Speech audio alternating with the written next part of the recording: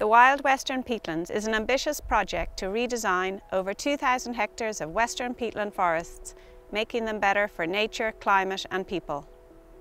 We are here today at Derryclare, our pilot site on the shores of Derryclare Loch and Loch Ina in Connemara.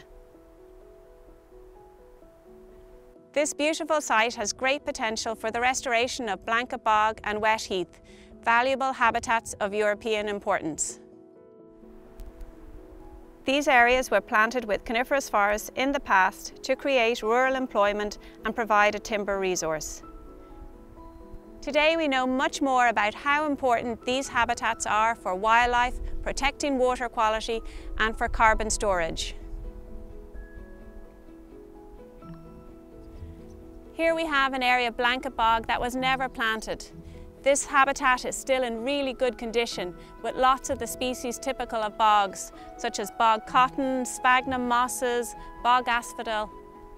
This is what we'll hope to restore in many parts of the site.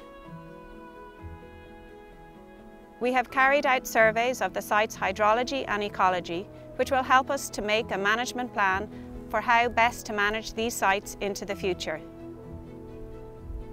The preferred option is to restore blanket bog and wet heath, but where this isn't feasible, we'll use other approaches, such as establishing low-density native woodland and developing large open areas along the watercourses.